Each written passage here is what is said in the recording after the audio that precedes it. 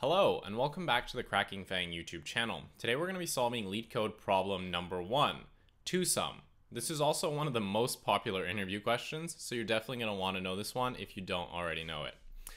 I just want to say before we read the question prompt, if this is your first time trying Leetcode, and you've opened the site and you've tried, problem number 1, and you have absolutely no idea how to solve it, or maybe you've done the naive solution and it wasn't accepted and you're like, what the hell?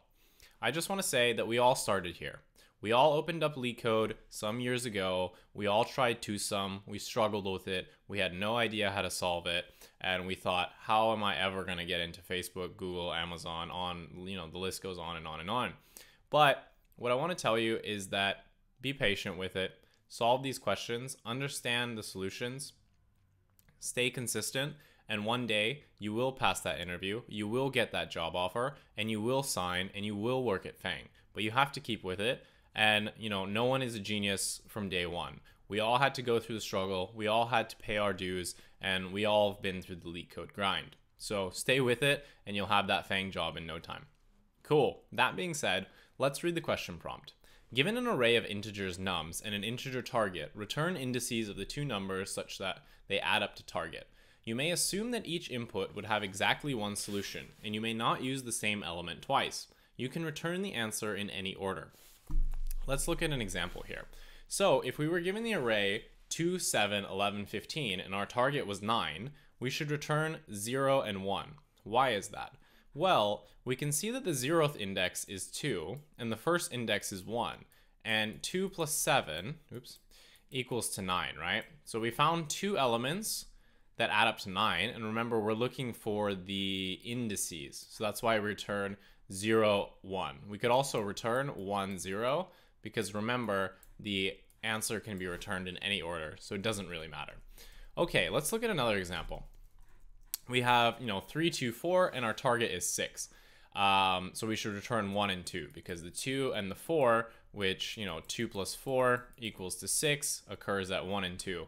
Again, we could return 2, 1 if we wanted to. It doesn't matter because the answer can be returned in any order. How might we actually solve this problem? Well, the simplest way to solve this problem, and probably what most of you have tried to do it on your first time, is doing it the naive solution. And it probably wasn't accepted because it's actually not a very fast algorithm. Essentially what you want to do is, for each element in the array, we're going to iterate, over the array. And we're going to say, okay, for each element, is there an element in, to the right of my current element such that, the target, which in this case is 9, minus the current element, is there, a 7 in the array? And if we find it, then, that's our solution. We can return the index that the 7 occurs at, and we can return the index that, our current iteration is at, and we return it. Otherwise, we'd move on to the next one and then search to its right, and then move on to the next one and search to its right until we find a solution. And for this problem, we're guaranteed to have exactly one solution, so we don't have to worry about not finding it. The reason that this algorithm isn't the best, and the reason why it's not accepted by Leetcode probably, is that it's actually a big O of n squared solution. Because for every element, you're basically searching over the array. And since we're touching every element, which is going to be a big O of n operation, and then searching the rest of the array, this is also going to be, a big O of n operation. So that's where we get the big O of n squared. And we don't want to go with the solution because usually quadratic solutions are not good. Some questions, the best you can do is quadratic, but for this one, we can actually do much better. So let's think about a better way to do this. And we're going to solve this problem using a dictionary, which is a very common data structure that you're going to encounter for most Leetcode problems. So what we want to do is we're going to use a dictionary. And what is our dictionary going to hold? Well, I propose that we hold a number as the key, and the value will be the index that we've seen it at. And why do we want to do this? Well, every time we iterate through a number, when we go from left to right, we can see, okay, for that number, have we seen whatever target minus my current number is?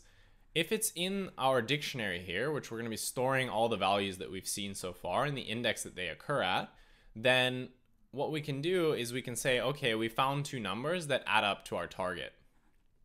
So what we want to do is build up this dictionary as we go. So let's go through an example here, and actually this one is quite simple.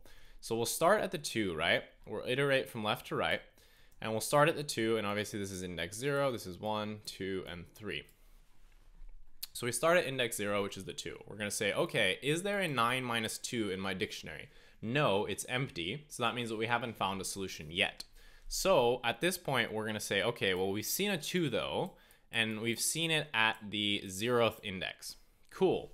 So now we can continue with our iteration. So now we're here at the 7. So now we say, okay, have we seen 9 minus 7, and is this in our dictionary? Yes, it is. We've seen, the 2 before, and it was at the 0th index, which means that, we can return the index that the 7 is at and the index that we saw the 2 at.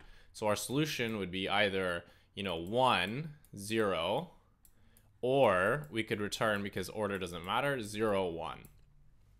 Right? So that's how we're going to solve it. The reason that this solution is efficient is because we only go from left to right one time. Whereas in the previous solution, what we were doing is, for every element while we were going from left to right, we were then going, from that element to its right a second time. So basically we were, parsing over the same elements over and over. So this is inefficient. So the dictionary solution is actually going to take us down to a big O of n runtime, because every time we only go through the list once, and then looking up a key in a dictionary is going to be a big O of 1 operation, and then adding something to a dictionary is also going to be a big O of 1 operation. So we don't have to worry about any extra time complexity there.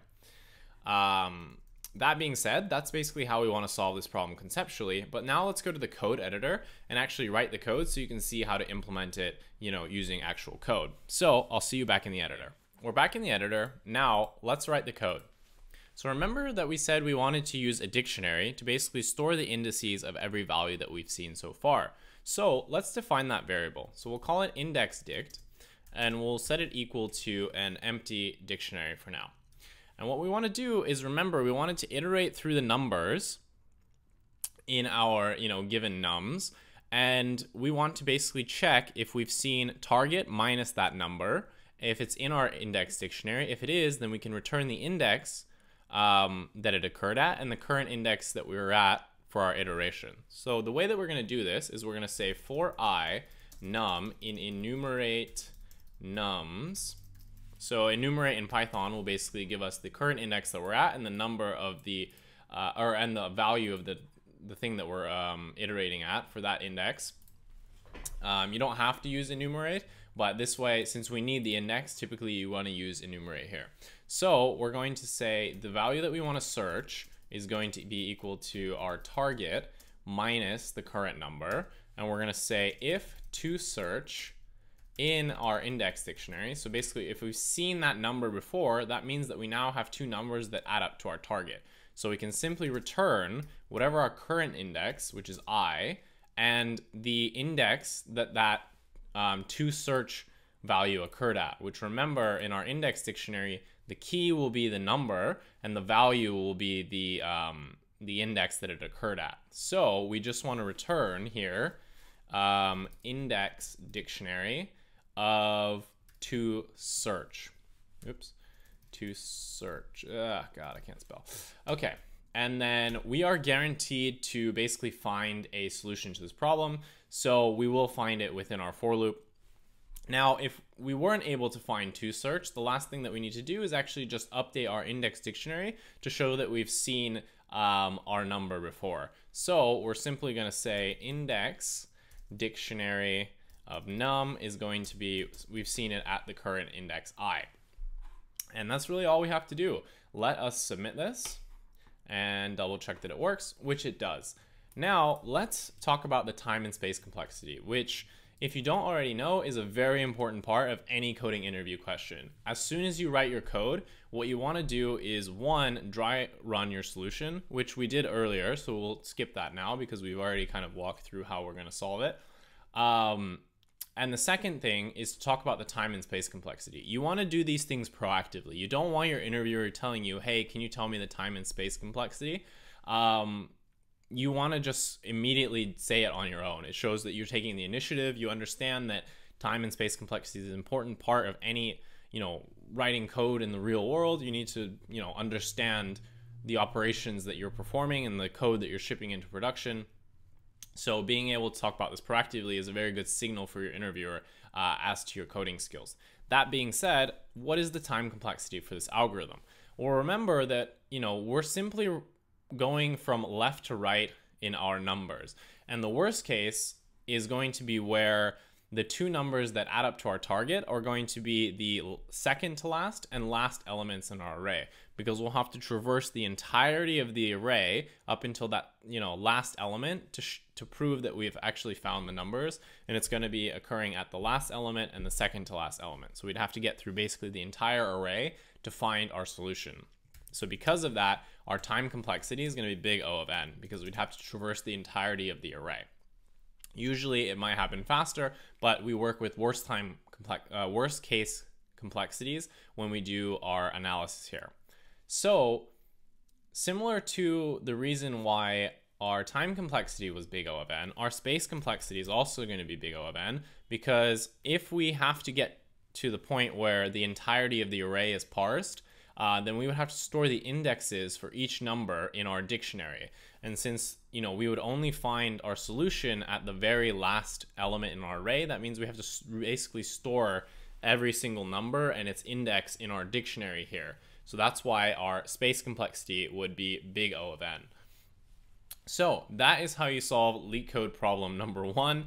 Hopefully, this is the start of your Leetcode journey. It's okay if you didn't understand how to solve this question. It will come over time. You have to stay consistent. You have to stay with it. You can't give up. Everybody starts here. Everybody's frustrated with two-sum.